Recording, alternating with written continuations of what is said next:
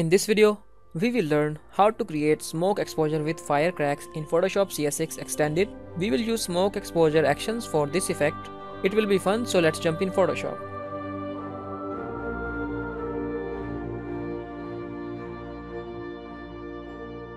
Welcome back everyone, my name is Adnan from Tasty Tutorials, and today we are going to be creating a smoke exposure effect. It will not only smoke effect, there will be a damage, you will see that. But before we start, let me just show you what we can create with this. This one is, and after applying our effect it will look like this, but it is not just worth it. Just zoom it in and look at this.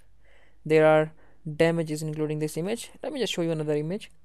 Today we are going to be working on this image, and after applying our effect you will look at this amazing effect. Isn't it cool? I really like this effect. So without wasting your time, let's start our work. Before we start, let me just close these this one also, or just leave it as it is. So this image, the downloading link is given in the description bar.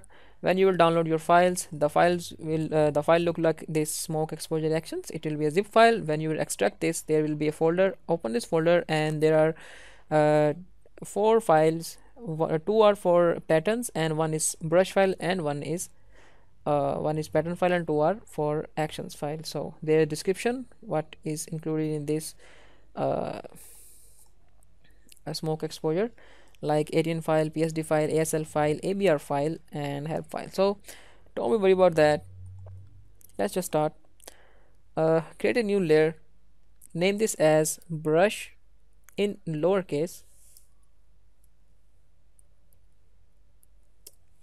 We press B from our keyboard, size it up the brush, and let's just size it up and select a hard brush.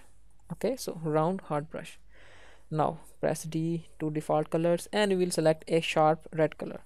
Okay, so now fill the image which you want to apply. Like I want to apply on this character, so I will brush over all over it. So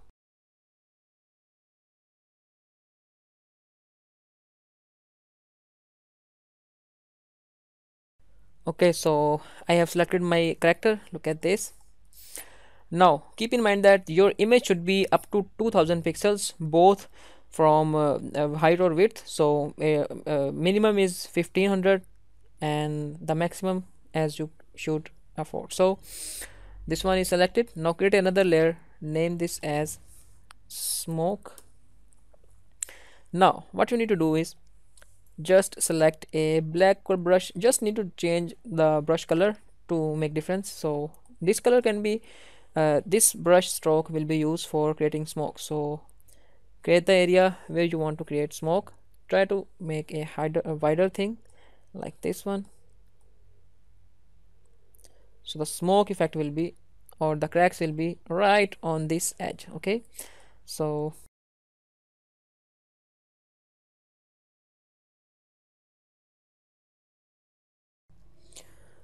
so as you know, as you can see that I have selected my selection. Now time to load brushes. Okay, so just go to edit, preset manager.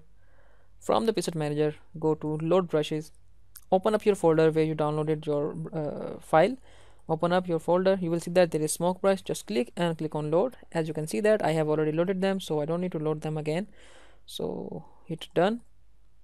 Now click on your styles. If you don't have this here, just go to Windows and go to styles. Where are styles? Yeah, there are styles. So from the styles, click on this side and click on preset manager again, and go to patterns. From the patterns, click on load patterns, and again open your folder. There will be a smoke patterns, so click load and it will be loaded. So as you can see that I have already loaded these patterns, so hit done. Okay, on the next step we'll go to Windows, actions, the main file. As you can see that I have already loaded, so just go to your this side panel icon and click on load actions. Again open the folder, and you will see that there are 2 folders. So it depends on your Photoshop versions, which version you are using. I'm using Photoshop CS6 extended, so I will select CS6. If you're using CS4 or CS5, you will select this file. Okay, so select your CS6 and click on load. So I have already loaded this. Now click on this, turn on both layers and select any of the layer. You don't need to be fixed on this background layer or anyone. You just need to select any one layers and click on smoke brush. Open this to see what's going on these processes. So click play button and wait for completing the process.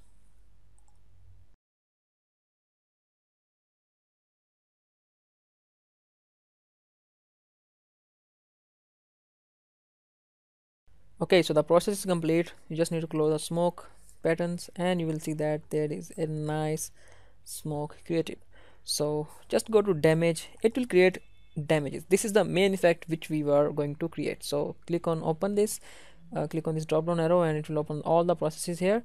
So just click on this smoke action group and click to play and wait for completing its process.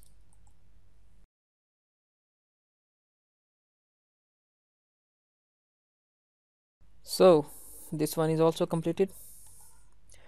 Now you can see that there are nice cracks and like ashes and like you can see that a fire. Look at this amazing effect and hold on the image, you can see that, and nice smoke.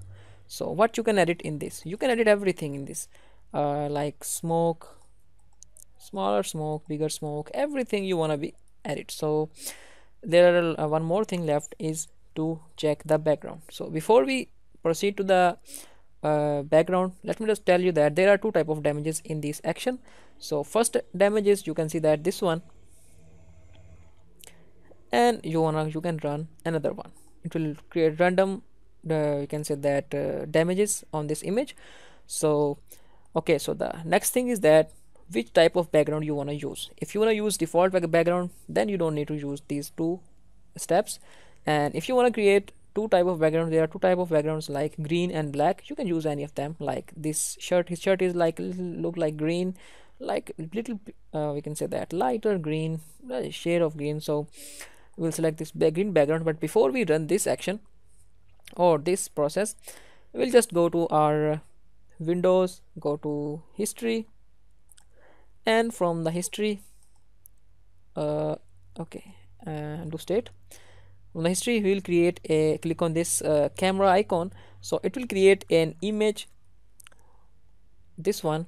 So this one image will be keep us remember that we have created this effect. So this is default and this is the after applying our effect. You can see that all these layers are as they are.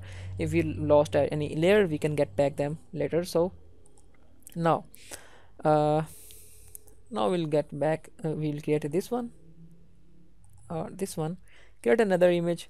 So it could do more a lot of work. So close this one by selecting this snapshot, and what we'll do is we will go to actions, close this one, sorry, open this one and select the green. As I want to use green, you can use black one also. Drop down arrow and click play actions. Okay, so you can see that it has created a different type of ashes, different type of we can say that color of cracks. You can play with these settings. You just need to close this. And now remember, we have created a snapshot of our work. So if you want this work, this is also done, this one is also, this is original, this is original, this is the new one which we have, previous one which we have created, and this is the default one. So and this state is that we have recently created. So you can play with these settings, link is given in the description bar. You just need to do one thing, is that just click on the subscribe button to keep updated about new actions and some new features. So I hope you like my work. Subscribe to our channel, go to Facebook and check out our Facebook page. If you are creating something new using these actions or these actions, then you can post it on comments, so I will check what you have created on that. So the best one will be included in this video or in the next video, and we will meet in our next video. Keep in mind, never stop and keep learning.